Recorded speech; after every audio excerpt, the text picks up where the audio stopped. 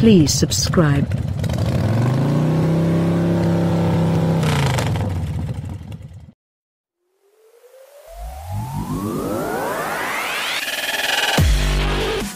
Returned about 10 years, and Audi's Audacity was on full display.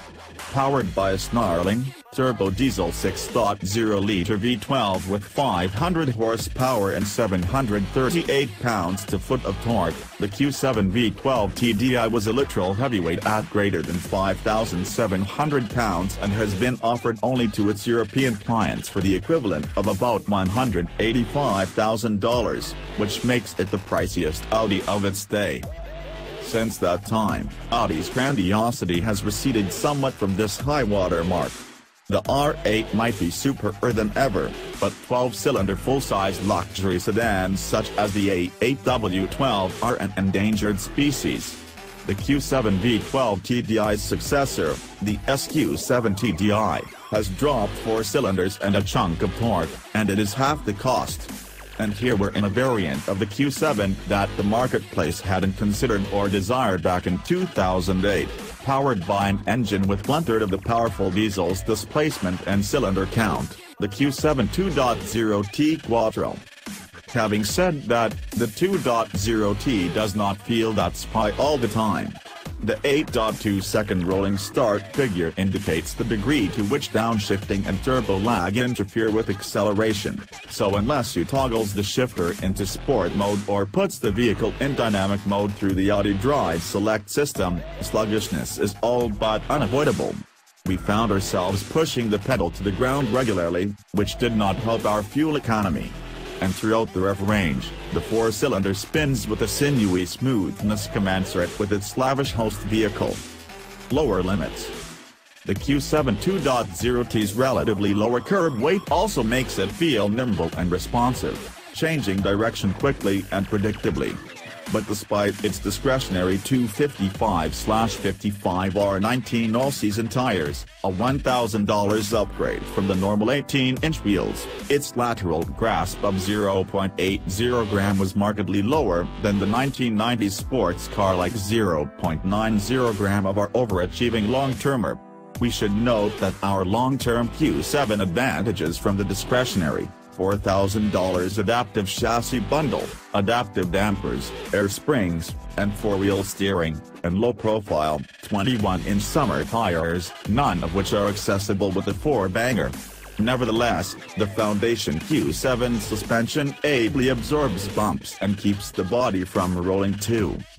The 4-cylinder's more small rolling stock might also account for the Q7's unsatisfactory 186-foot stopping distance from 70 miles per hour, a whopping 31 feet more than our heavier 3.0 despite having the identical large 14.8-inch front and 13.8-inch rear brake discs. The Q7 2.0's optional 20-inch wheels and 285/45 series all-season run flat tires may represent a worthwhile expenditure, particularly since they only cost another $800 over the 19s on this car. Oh, and be aware, towing fans, as this one is graded to tug up a trailer to 4,400 pounds.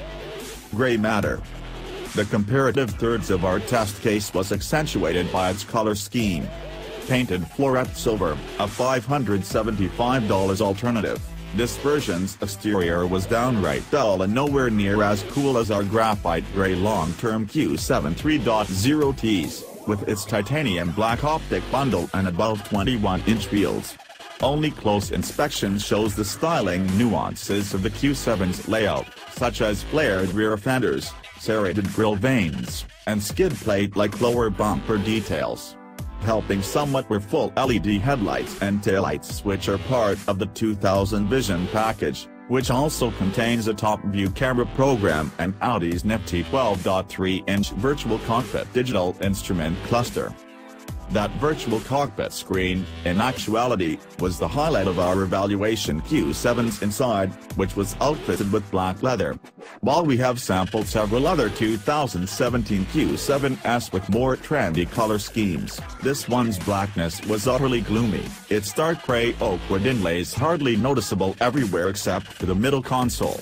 The memory card with our inside graphics became corrupt, so the photographs in our gallery reveal a brown interior from another Q7 2.0T. We think it seems far less dire, just after more time spent pressing its haptically perfected switches and buttons, scanning the sharp resolution of both the virtual cockpit and the stand-up infotainment display, and enjoying the sensible logic of its MMI infotainment system. Does one come to delight in the refinement of the Q7's cabin.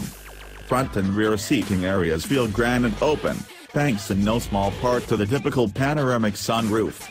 We cannot say the exact same for the next row, which is best left for wee ones are folded to make way for freight. Sensible price. At least our evaluation Q7's price did not climb into the stratosphere from its $49,950 starting point. In spite of all the options already mentioned, the 4000 Premium Plus package, such as proximity key entrance and push-button beginning, My Navigation Plus with MMI Touch, smartphone integration, blind spot tracking and back cross-traffic alert, a power-adjustable steering column, LED interior lighting, and much more. The 500 cold weather package, heated steering wheel and back seats, along with the $350 rear side airbags. Our test car was comfortably under $60,000, totaling out to $58,375.